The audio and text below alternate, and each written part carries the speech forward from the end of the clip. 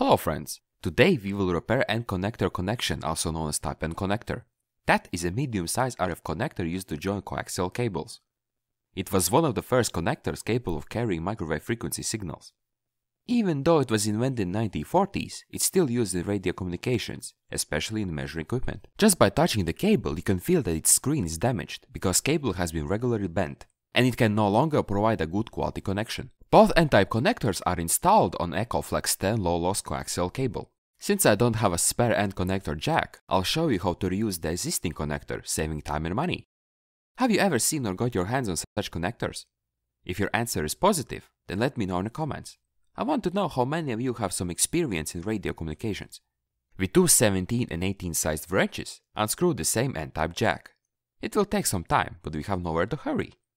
Once the backing nut is unscrewed, carefully disassemble the N-type connector, but remember in which order parts should be assembled later on. Cut off the cable after the damaged parts so that we can work with a healthy cable. Cutting it won't be easy, because central conductor has several thick copper cores. I advise you to use pliers. Then remove the cable clamping ring, make it a little bit wider and put it on our healthy cable. We also remove the insulating rubber cylinder and place it on the new coaxial cable. Then use the core separating metal cylinder to measure how much rubber shield should be removed. Using a sharp paper knife, carefully remove the outer shield rubber. Then separate shield screen from central dielectric insulation. Then cut the central dielectric insulation ring almost at the folded edge of the screen. Now is the time for one of the most difficult tasks in this video. We need to remove the central wire cord pin needle so that we can put needle back on the new cable. If there's no central pin needle, then you'll have to buy a new N-type connector. Then we need to get this central pin on the central core of the new cable. This will be the hardest task. When central pin is successfully placed in its position, solder it to the new cable.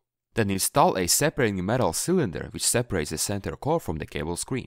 Slide the rubber cover to its place, pushing those extra screen wires so that they don't bother us. After this, slide the backing nut back where it belongs. You can squeeze it using pliers for extra strength.